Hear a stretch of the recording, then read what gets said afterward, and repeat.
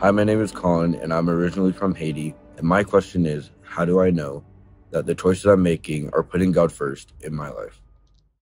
For me, I can tell you that it's motivation. When I am on the right path, I am almost like giddy with motivation. This is so great, even if it's something hard. So soon after I was baptized, I had a choice about leaving my current employment or staying there. And if I left, I was gonna go to BYU. And on paper, I'm an accountant, so I, of course, did all the ticking and tying. And on paper, it made sense that I wouldn't take a new job because it was a longer commute, lower pay, more work, higher risk, all the things that you wouldn't do. But as I got closer to making that choice, I felt very unmotivated and uninspired. And I mentioned to my husband, I think I need to go to BYU. And he's like, you do? And then as I was talking, I just felt excited. And it's almost as if Heavenly Father was giving me a glimpse of the future if I would act in faith. And so for me, it's that optimism, that motivation that helps me to know this is the path Heavenly Father would have me to take.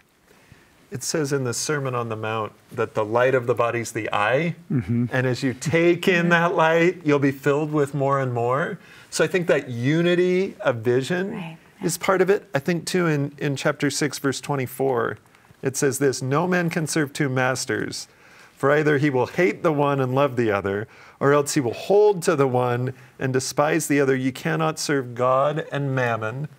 Mammon means material things, right? And then it goes through those concerns we've talked about. What am I going to eat? What am I going to drink? So to Colin's question, there are times in my life when I'm worried about a lot of things, and I feel those worries pulling me. My motivation and focus is very diffuse. I know I'm serving God because it starts to come together again. I'm serving one master. And whether that's, I found this purpose, right? I need to serve a mission, or whether it's, I don't know, I think of my mom, who's always kind of been good at watching out for the needs around her. She teaches Spanish in a school now to kids who have a lot going on in their lives. And her eye is really single to the kingdom, right? And when she's anchored in that service and serving God, there's a lot of other stuff that just doesn't weigh on her the same way.